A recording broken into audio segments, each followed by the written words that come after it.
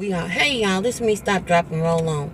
I'm sorry I'm shaking this thing at y'all like y'all getting ready to get a whooping. I just happen to have it in my hand, excuse me for my rudeness.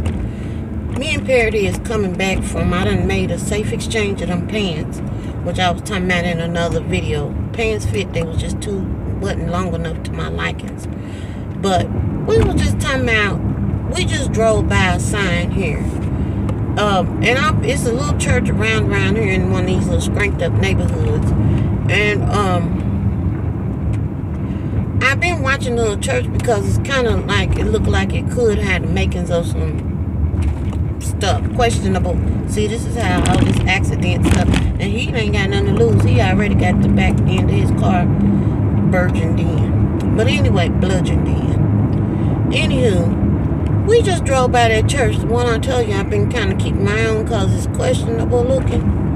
And these clowns got a sign up with, I think, tomorrow's date on it, talking about pet blessing, with a picture of a dog up there. And I guess they mean bring Fido and Miss Kitty to church tomorrow, and they gonna pronounce a blessing on them. If I'm not mistaken, animals don't have souls and things of that nature.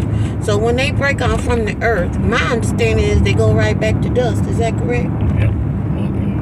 Once they're dead, they're dead. This is what I'm trying to say. Why am I need? All you gotta do is feed them and love them and hug them and squeeze them. But they gonna take it too far and put a pet blessing on it. Pierre, on the other hand, we going a little further down, and he always sometimes will take a story to an extra level. He gonna come bring up some man that ain't nothing. This man I seen on TV the other day, and I told y'all about this stuff Pierre look at on TV sometimes be a little questionable. A man with a hippopotamus, what did you say? Buffalo. A buffalo in the house. And it's him and the buffalo making a go of it, being friends and roommates. The reason why is because this man done had him a girlfriend, but he can't have no girlfriend now because she left him because he wouldn't get rid of the buffalo. My question is, if you knew that man had a buffalo in his house and you a female, what was wrong with you, the reason why you felt compelled to even hook up with him?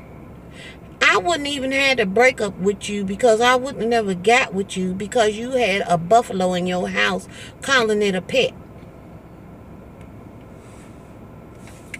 Well. Toodles.